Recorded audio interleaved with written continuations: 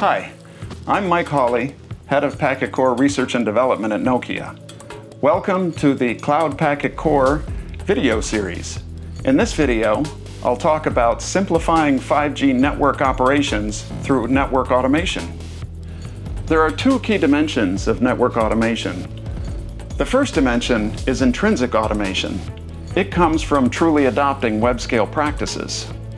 CSPs also need to adopt cloud-native design principles in order to get the same benefits as web-scalers have in their networks.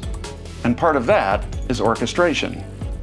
Kubernetes is a web-scale orchestrator that can automate lifecycle operations for telco network functions just like it does for web-scale applications. What this means is that the network can grow and shrink just like web-scale applications do.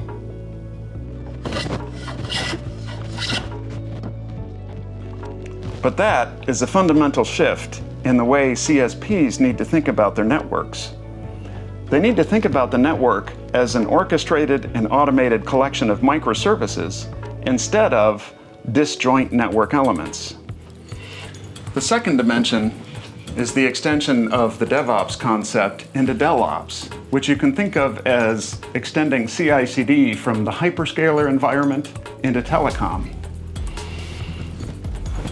DelOps was designed for the CSP's environment, which is inherently multi-vendor and just a lot more complicated.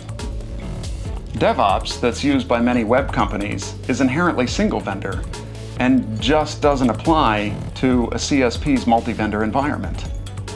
So instead of a single software source, CSPs have multiple vendors and have to integrate the software across vendors while evolving to ingest continuous delivery streams from each one of them.